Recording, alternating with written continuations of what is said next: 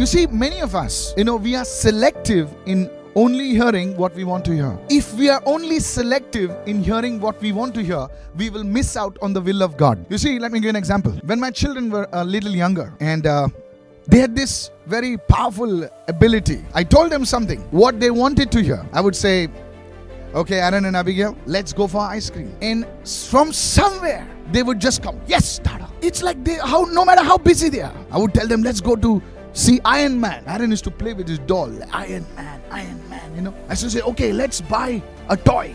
Even if he was on the ground floor, he would say, Dada, coming. He would say like that. But now there was the second part. I used to tell them, please put your toys in order. Put your toys in order. They were right next to me. When I used to pull their ears, Dada, I did not hear only. I used to tell them, come on, take the trash out and give it to that guy who's come to take the trash. You're not bothered. They're just playing their games and all. You see, these little children, they like to respond to what they want to hear. But what they don't want to hear, they will conveniently ignore it.